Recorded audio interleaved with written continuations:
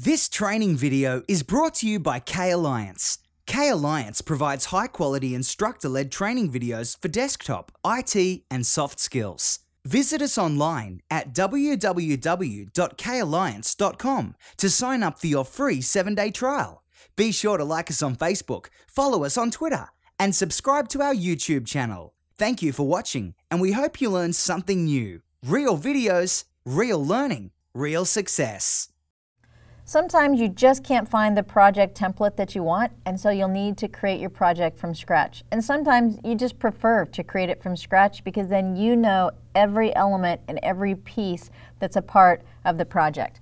So if we run back into project, what happens is when I open project, it says, well, where would you like to go? And I could open existing projects, but this is a new one. Excuse me. And so I want either blank project or new from existing. Now, this is a little bit different than the blank. This takes an existing project of yours, so you already know all about it, and it allows you to do, for instance, a save as to it and then tweak it. So that's one option. You actually are starting with something that you have already designed, you have already created, and you know what it's all about. That's an option. Or you can simply choose blank project, just a start from scratch blank project. And when you click on blank project, it's pretty much blank. Look at the bottom left-hand corner. New tasks are created in manually scheduled mode. It pops up and reminds me, and if you don't see the message while it's big on the screen, it's still in the taskbar. New tasks, manually scheduled.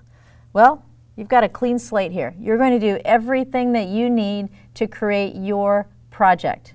First thing we want to do though, we need to save it, because by default it comes up Project 1, Project Professional. That's the software that I'm using, but Project 1 is not the name that I want for this file. So instead of Project 1, I want to go in and I want to do a save. Now by default, when you hit save, we have not ever been inside of this project, so it's automatically going to pop us into save as, but I want to take you back to the save as. So I clicked on file, and the first time you save is save as. I promise I clicked on save. It won't let me go to save because it doesn't have anything to save.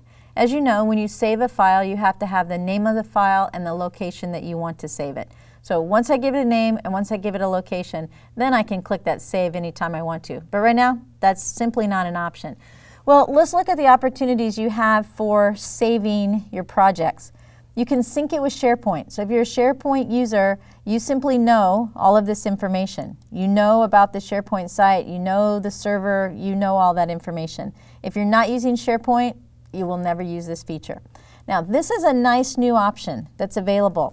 SkyDrive. It's a Microsoft product, if you will, that allows you to log in, store information online in the cloud, and then it doesn't matter which computer you're on. When you go to a different computer and you log into your SkyDrive, you can get those files.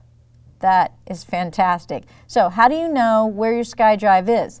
Well, if you've already been in a Microsoft product, you're already logged in. So before I opened Project, I had Word open and I was already logged in. Up here in the top right-hand corner, it tells me how I was logged in. I was logged in this Outlook account called Demo Tutorial. I didn't have to do anything in Project, folks. It just automatically popped up on the screen. It automatically understood what account I wanted to use. Well, if that isn't the proper account, you simply click Switch Account. And when you click on Switch Account, if you've already established, and I promise you, I've done nothing in Project ahead of time. All of this is something that I have done either in Word or Excel or one of the other applications that has this really nice feature in it. So if I have an account here, I simply switch. Now, what am I switching to?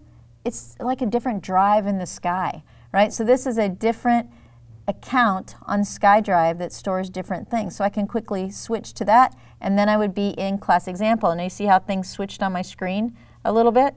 And my icon switched up here? Nope, I want to go back to my other account, so I'll go back to my Sheri Tingle account. Now there was also a link, let me show you really fast.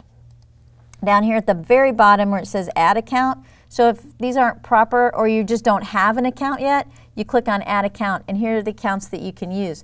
You can use Live accounts, you can use Hotmail accounts, you can use Outlook accounts. So if they're Microsoft accounts, you can quickly and easily just log in. It's wonderful. You have all this storage container space in the sky. It's fantastic. Okay, so I'm in the proper account that I want to be in now. Okay, so now when I do the saving, when I do the browsing, I'm actually browsing in the cloud.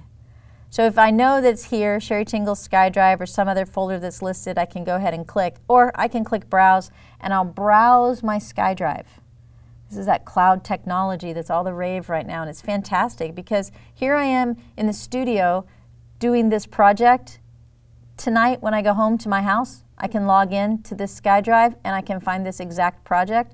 Or next week I'm going on vacation to visit my grandma and I'm at her house on her computer. I can log into my SkyDrive and get to this project. Isn't this fantastic? So I just want to go into the SkyDrive where I have my data stored, and here's where I want my project 2013 information to be stored, and I will call this class example. And what we're going to make here, I didn't even tell you what our project is going to be, but we're going to shoot a web video. So I'm going to call this class example web video, and then I'll go ahead and hit save. So now where I've saved this file is a SkyDrive. Ooh, did you see that dialog box popping up really quickly? It had an HTTP address on it. That was just finding my connection to the internet, finding my SkyDrive in the cloud, and saving this file to the SkyDrive. So now I have a title, class example web video. Let me just retrack that. File, save as, it's in the SkyDrive. You don't have to do anything special except have a Microsoft account. That's the only thing you have to have. So if you don't already have a Microsoft account, you can get a Microsoft account. So let me show you for an example. Right up here where I say switch accounts, when I click on switch account, and at the bottom, let me click add account very quickly. Add account, you can type your email address in here and get started with any current account that you currently have that's a Hotmail, a Live, or an Outlook account. Or when you click next, oh, if you have to type something in here, so hi@me. or whatever that was, you can just get started because the next screen says, I can't find this. Would you like to sign up? So sometimes I just go this route to get to the sign up, and then this would take you out to Microsoft's website where you can sign up for an email account that will work here for a login. All right, let me go ahead and click the X to close out of that. So you can sync with SharePoint, you can put it on the SkyDrive, or the good old-fashioned, you can put it out there on my computer. So you could store it on your computer as well. Again, the huge benefit of the SkyDrive is then when you go to a different computer and you open Project and log into your SkyDrive, you have the files right there and you don't have to be carting files around any longer on a little thumb drive or another method that you use to cart files around. And right here you can also add a place here, so you can click on add a place and it gives you an opportunity to add other accounts. So maybe I have 2 or 3 SkyDrives. I could add an additional SkyDrive just simply clicking on this option right here. Well, I think you get the idea on how to save. The important thing is that you save and save often. So now I've given my file, let me click back over here, I've given my file a new name, class example web video, and I've created a brand new project that I'm going to start from scratch. And so my tasks from here on out, build my project. Pop quiz question time. How is a new project created from scratch? A, select the Save As command. B, select the Open With command. C, select the File tab. D, select the taskbar.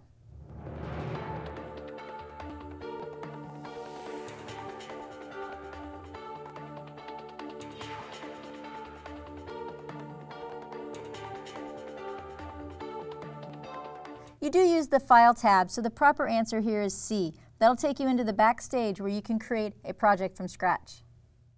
We hope you enjoyed this preview video. Please click on the like button below if you did and subscribe to our YouTube channel. Be sure to visit us at www.kalliance.com to sign up for your free 7-day trial today. You could learn a lot in a week.